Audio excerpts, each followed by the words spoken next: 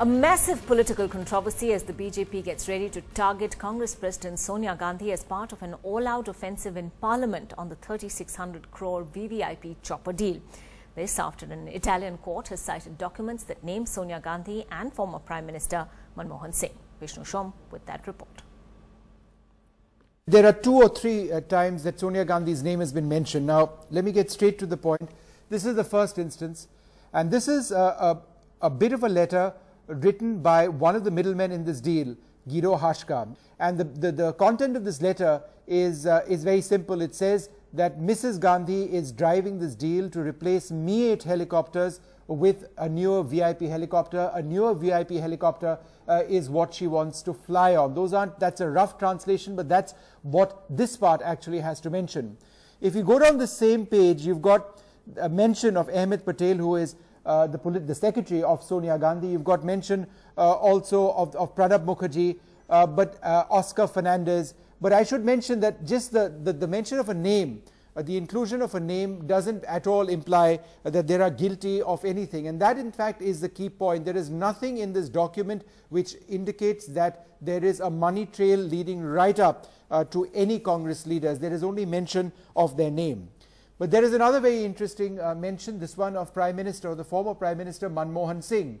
And this is a letter written by one of the executives of AgustaWestland when he was actually in jail. He felt that he was connected enough to actually reach out to the office of Prime Minister Singh through the Italian Prime Minister, Mr. Monti, and also the Italian Ambassador, Mr. Terracciano, to London.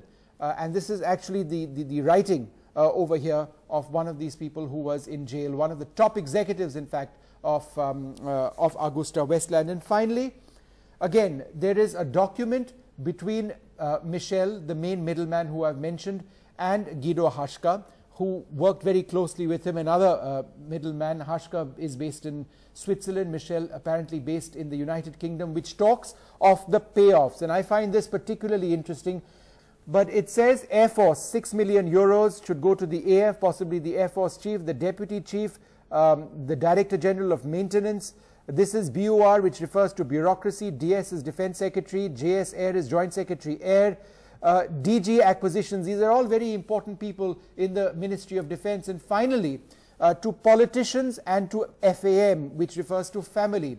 It's 15 to 16 million euros of the 30 million need to go to these players. Now, who are these players? There is AP, is that Ahmed Patel? Again, it's just 2 initials over here, but Mr. Patel, who is the secretary to Sonia Gandhi, his name is mentioned elsewhere in the judgment. And FAM, we are led to believe, refers to the family of the former chief of Air Staff, Air Chief Marshal S.P. Tyagi, who is an accused in this particular case and against whom there is an investigation underway.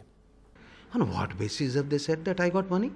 On what basis have they said that I was corrupt? I do not know. And I don't want to comment because I have no idea. हमने जो तो recommendation भेजी थी, इनके कहने पे भेजी थी, सरकार के कहने पे, PMO के कहने पे, और उसके बाद फाइनल डिसीजन जो होता है वो तो रक्षा मंत्री लेते हैं. तो इसमें NSA भी इन्वॉल्व है, रक्षा मंत्री भी इन्वॉल्व है. Under attack for weeks, the BJP has now decided to name Congress chief Sonia Gandhi in the Augusta chopper deal case.